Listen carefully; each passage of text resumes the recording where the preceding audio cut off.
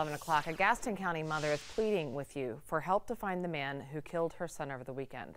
25-year-old Demelon White was shot in his apartment on Pebblestone Way in Gastonia. Police say a witness told them 2 to 3 people fled the scene. Tonight, White's mother says that witness was her 5-year-old grandson, White's son. Our Cam Gaskins is live. So Cam, a 5-year-old is the one who saw it all. How is he doing? Yeah, Molly, his grandmother tells me that while her and her family are still angry and grieving over the loss of her son, they're very aware of the impact his death could have on his 5-year-old son, and they're hoping this story can help find those responsible. It's all new at 11.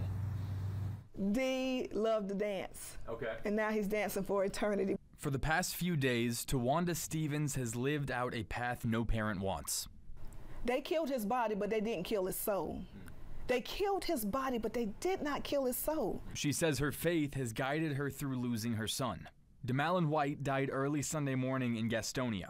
Stevens is a minister at Friendship Christian Church in Gastonia. She says her son was baptized just last month on Easter Sunday. She says he was rededicating his life to God. And I thank God for that. That gives me joy, that I'm going to live to see him again. The hope of a future heavenly reunion doesn't take away from the hurt left behind by those who loved her son.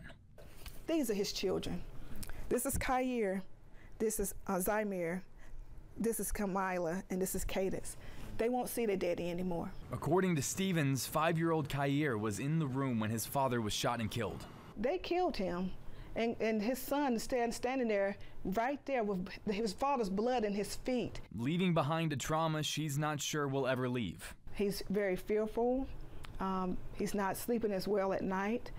We bought a security blanket, weighted blanket to help him. He asked today, could he buy a cake so his daddy could have it in heaven. Even in the midst of this pain and grief, Stevens has hope answers will come and those who killed her son will face what they deserve.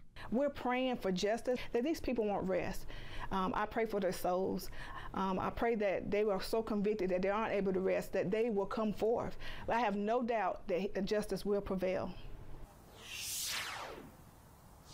Yeah, and tonight I also spoke with a spokesperson for Gastonia Police over the phone, and he says there have been no new leads since Sunday, so they are still actively asking the public to provide any information that can lead to the men responsible for White's death. Reporting live at GPD headquarters, I'm Cam Gaskins, WBTV on your side. Well, Cam, hopefully this helps.